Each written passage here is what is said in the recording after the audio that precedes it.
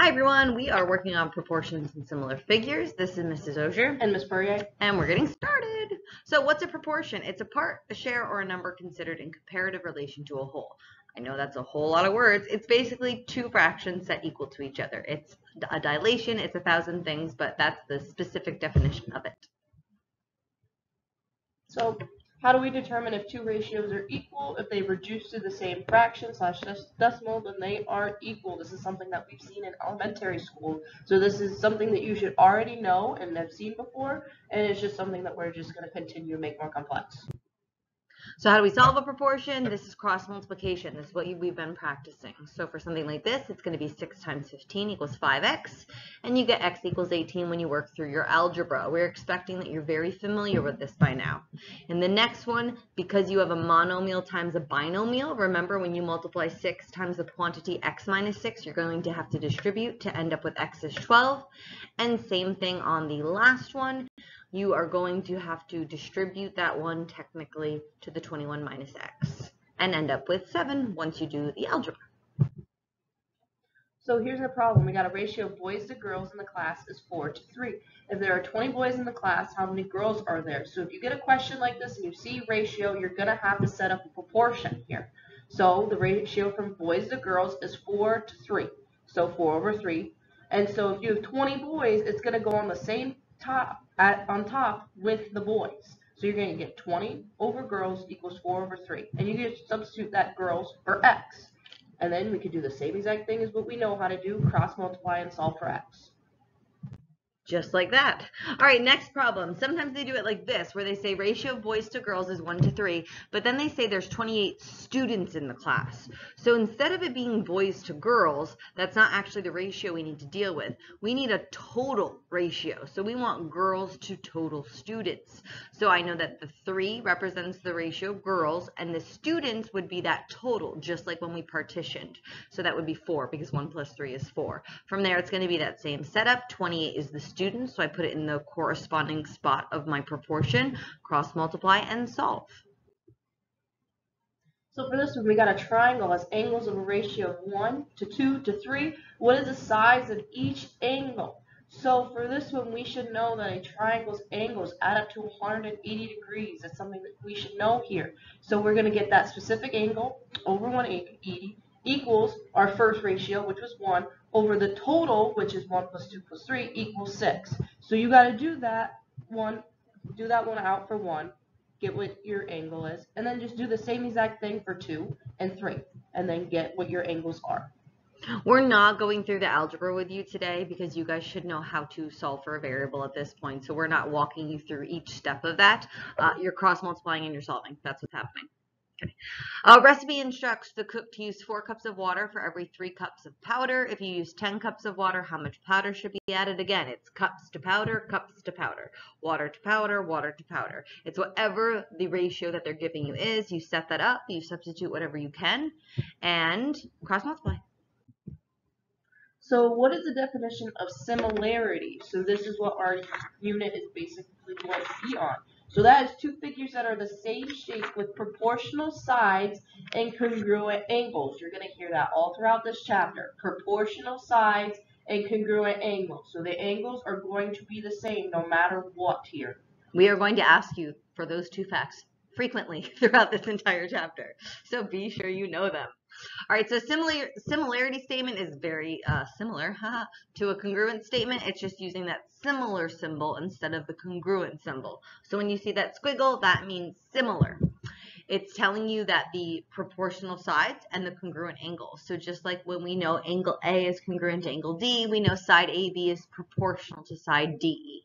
Okay, so if we use that similarity statement to fill these in, so the angles are always congruent, so M is the first one and A is the first one, so I know that those would be the same. And then here, RG, so what I would be doing right now is I'd be looking up here to be clear. RG are the last 2 letters. BC on the bottom of that are the last 2 letters in the other triangle. GM are the last and first, so CA would be the last and first. You're just finding that corresponding match. Over on this last one, I'm always going to focus here first, MR to MG, so I'm going within the same triangle. first two, first and last. So that means I would need AB because it's the first two. And you just keep going through there. So I would maybe even recommend pausing the video. I'm just going to put the answers there.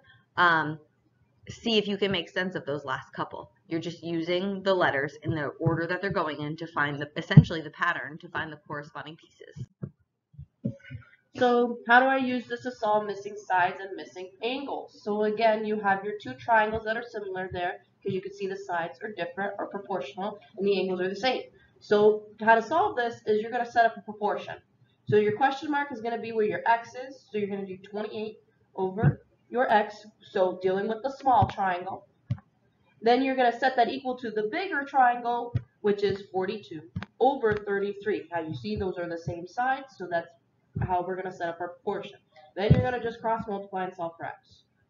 Just so you know, there are always 4 correct ways to set up a proportion. So if you don't get this exact proportion that we have, always wait until the cross multiplication step. If you multiply the same things, you are still correct. There are always 4 correct ways to set up a proportion.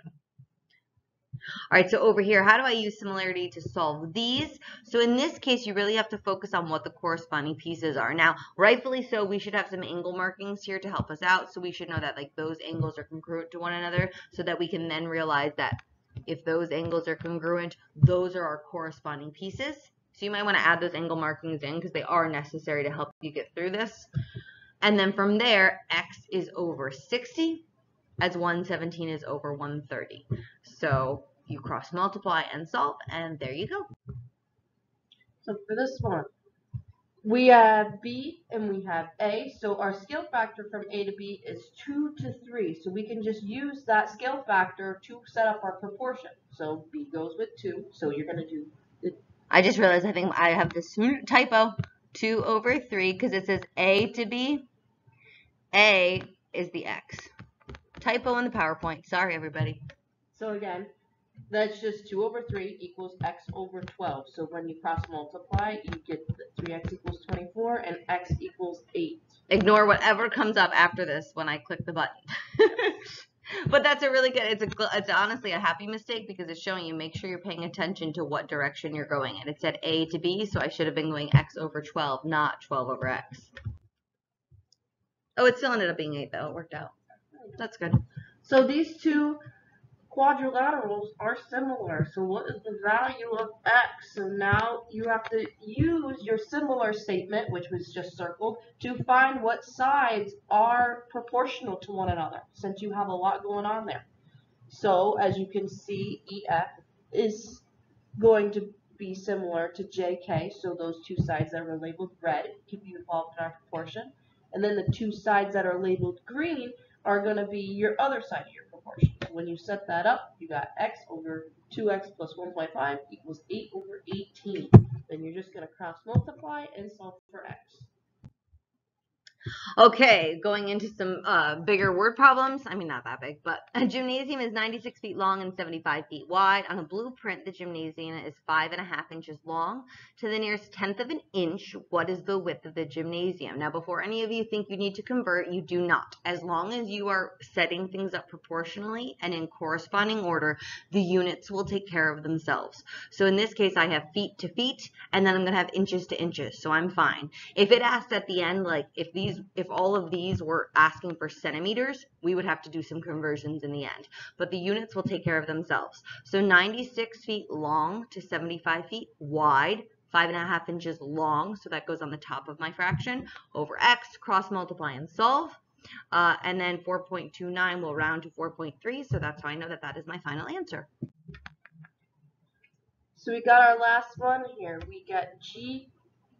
We're looking for GK. Oh, I don't. Yeah, finding GK. We're looking for GK there, so we got to see which sides are proportional to one another. So as we can see here, is that we have JK and FH are parallel, so we should automatically know about alternate interior angles. So that's how we're going to find which angles are congruent to one another, therefore getting what sides are going to be proportional to one another. So as it's highlighted in red, you can see that it's going to be 8 over 12 because those sides are proportional over our, what we're trying to find, GK, which is x over 11. So again, cross multiply and just solve for x. And there you go. We are going to be setting up proportions all chapter long, so we hope you are ready. Have a wonderful day. We'll see you in class.